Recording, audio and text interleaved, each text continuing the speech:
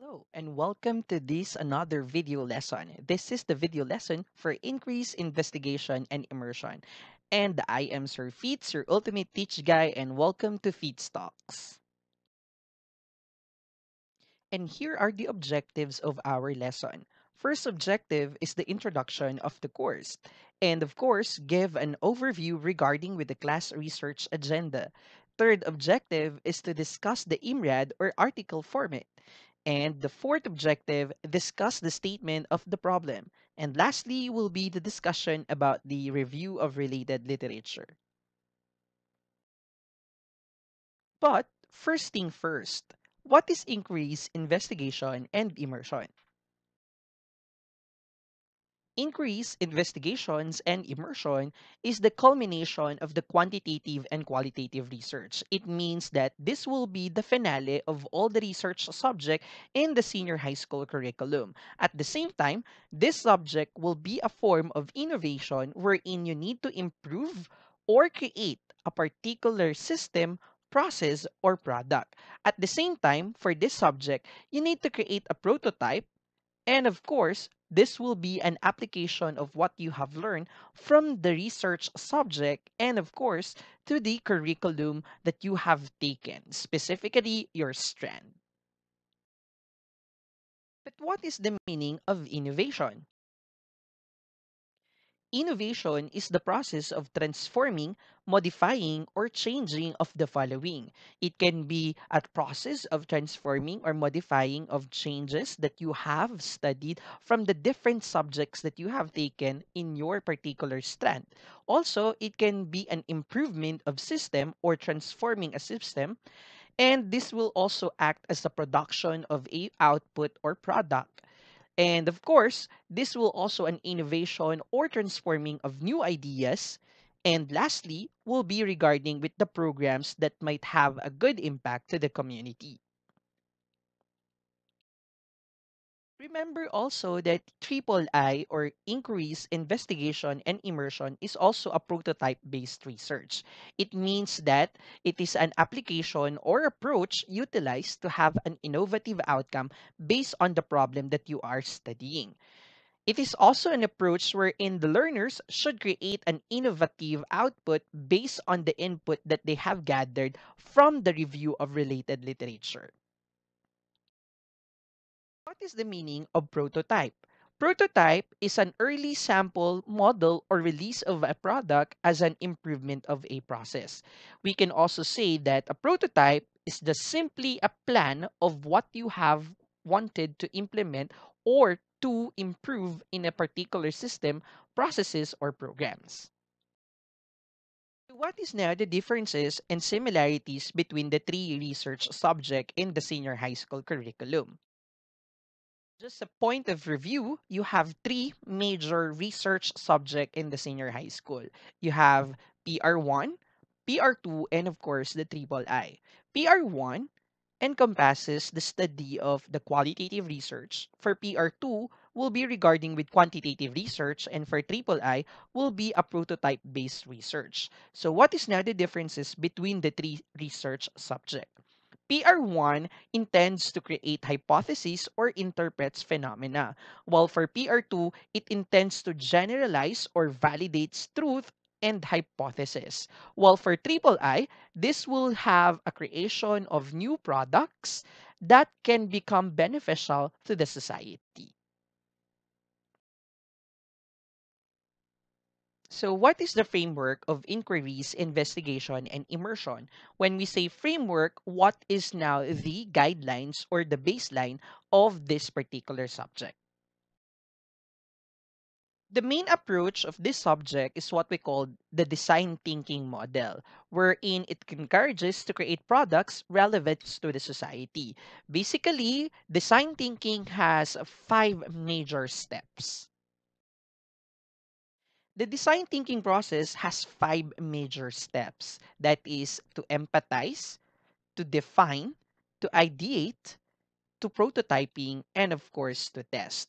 To empathize means that we need to connect with the people. What is the experience of the people regarding with the problem? Also, you can also put yourself to the shoes of others to relate on what kind of problem they are experiencing. On that manner, you can have a good research problem. And the next step is to define it. In defining it, you need to collect and combine all the information gathered regarding on the problem that you have collected. And of course, the third step will be to ideate. Ideate means to think for all of the solutions possible for that particular problem. And prototyping, which is now the creation of the product.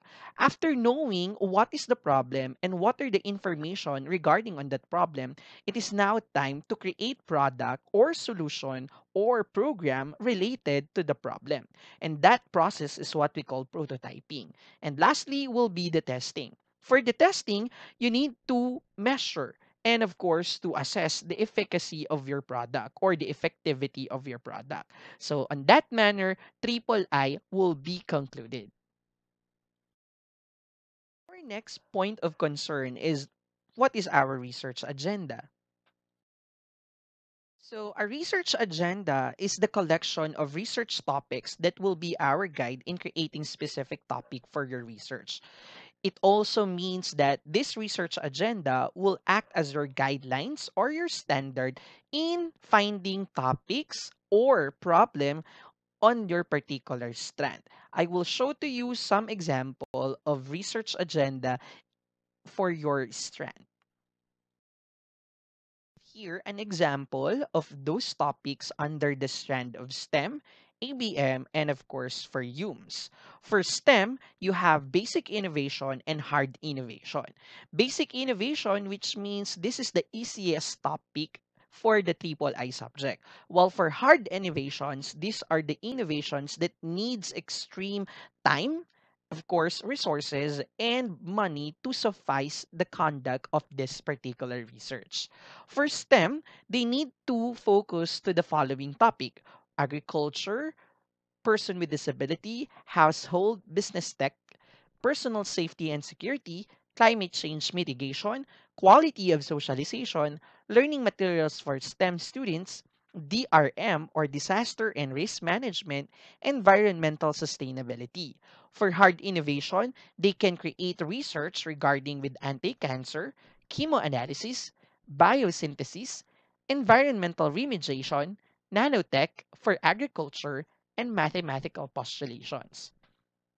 For ABM, their basic innovation will be regarding with new systems and improvement of processes, such as in financial management, marketing, human resource management, CSR or corporate social responsibility, or work accessibility.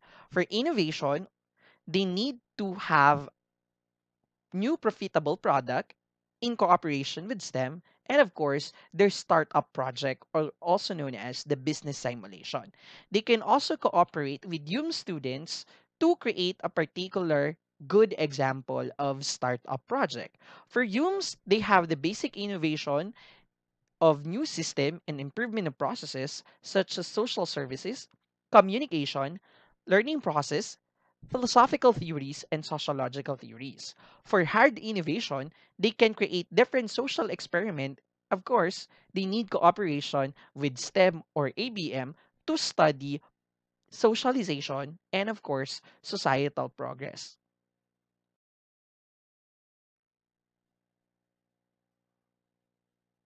Our next point of concern is the IMRAD or the article format.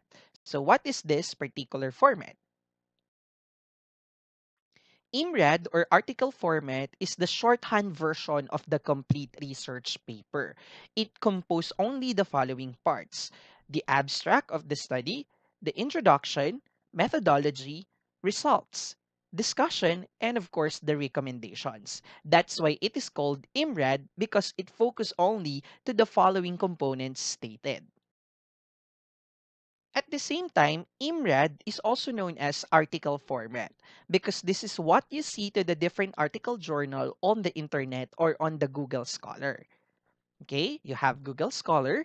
Of course, you also have Plus One and Science Direct. This is an example of different sources or resources that we can get different article or research articles essential for our paper. You will see an attachment of the sample article format of the research paper on our FLMS. Our next point of concern is to how to write the statement of the problem. Remember that the statement of the problem is the heart of the research paper because it composed of the important details regarding to your paper, such as regarding to the problem and to the research question. At the same time, this is also the portion of the paper that describes and specified the central question and of course the research question or the specific questions. Of course, on the statement of the problem, the primary part or component of that is the research question. But what do you need to do in the research question?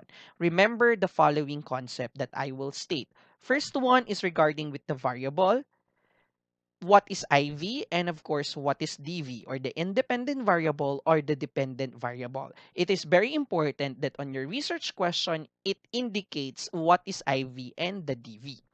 The next aspect is SMART, also known as specific, measurable, attainable, relevant, and time bound. Make sure that your research question should follow the following criteria. And of course, the central idea of the particular problem. This will be the main point of your investigation. This central idea can be also called as the central question of your research paper. The next component of the research paper is the hypothesis. Hypothesis is the statement indicating your assumption, possibilities, and the tentative results. Remember that not all research paper has a hypothesis. So those research paper that doesn't have hypothesis is also known as the descriptive research. While for with hypothesis, these are the research paper under the correlation, cause and effect relationship, quasi-experimental, and experimental. So therefore, when you are writing your research paper, you should know what type of research paper that you are doing so that you also know when to write a hypothesis. The next part of the research paper is what we call the review of related literature. But how to write this particular component? RRL, also known as the Review of Related Literature, is the collection of data, information, and previous studies relevant to your topic. This will also act as the framework of your study. It means that this will be the backbone of your problem. Without this, your research paper will be shallow. This will also act as the basis of your paper that will deepen the understanding regarding with the problem. Remember that in creating RRL, you need to have a good collection of review of related literature. So how to find this? You should also know what are the legitimate site that we can get a resources such as a legit review of related literature. Second is also you can use RRL matrix for this particular step.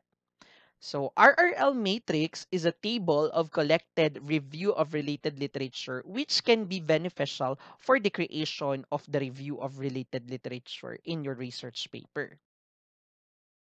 Take note that before creating the RRL matrix, you should first create a concept map of all related concepts to your paper. So how? These are the following steps in creating your concept map. First step, is to identify the central topic first. The second one will be the enumeration of all subtopic or the specific topic related to the central topic. This will be your point of reference or the scope and limitation of your research. But remember, this is not the scope and the limitation which is part of the research paper. You are scoping or you are identifying what are the topics under your particular problem.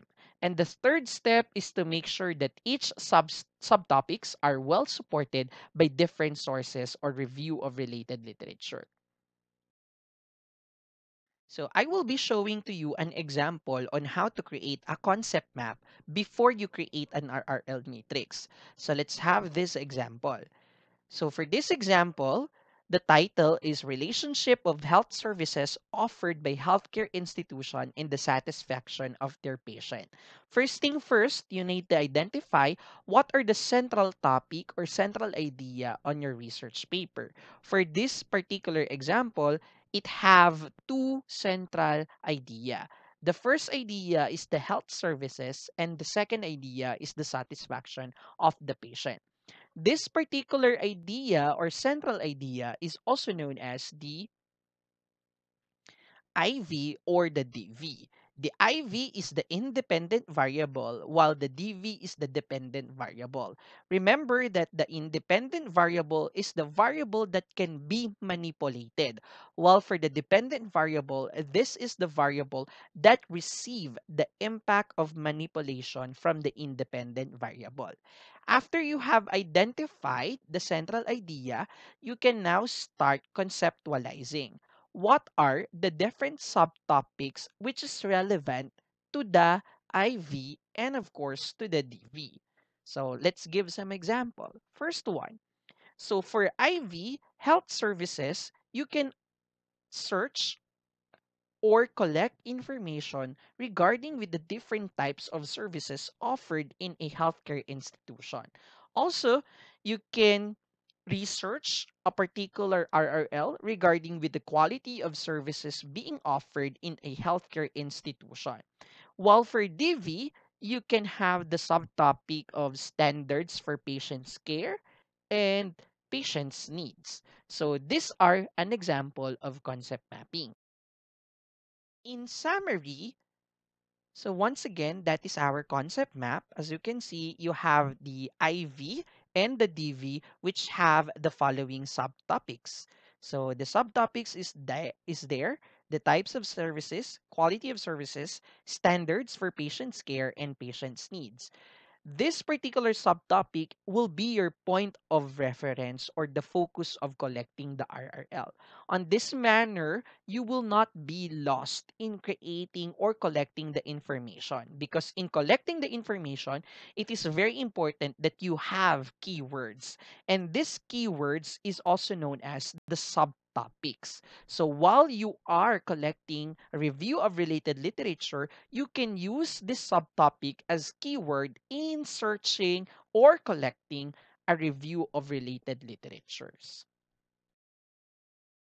Don't forget that you don't need to identify your IV and DV if you are performing a descriptive research.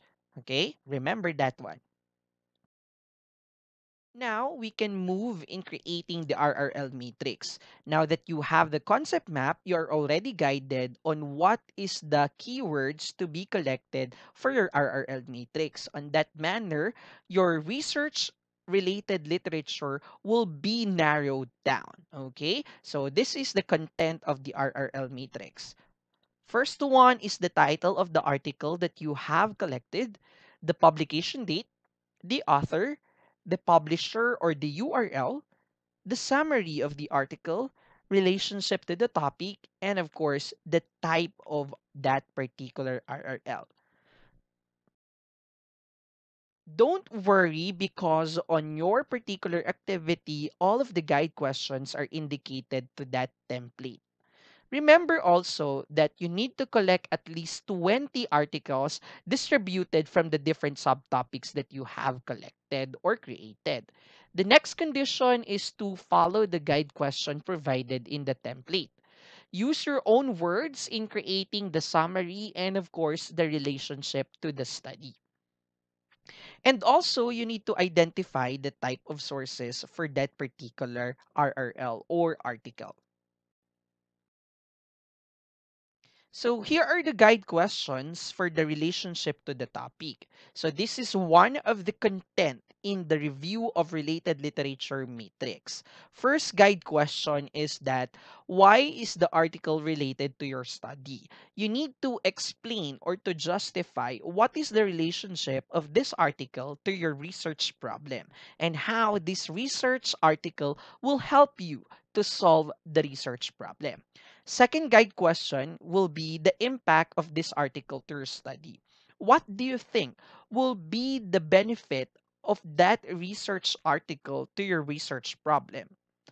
And of course, what are the loopholes to the articles you have read? Loopholes means the gap or the discrepancy to the research results on that particular reading. You can use these loopholes to identify what are the possible gap or the possible solution to be given or to have an intervention on that research problem. So that's it. I think you are ready now in creating the activities on this particular lesson. So be ready for the activities that will be posted on your FLMS. For this 2 week, you need to accomplish 3 tasks. The first task is about the concept mapping, the statement of the problem, and of course the RRL matrix. If you have any problem, don't hesitate to call the attention of your subject teacher. So I hope that you are ready and you have learned something from this video lesson. This will be the end of this lesson and thank you so much for listening.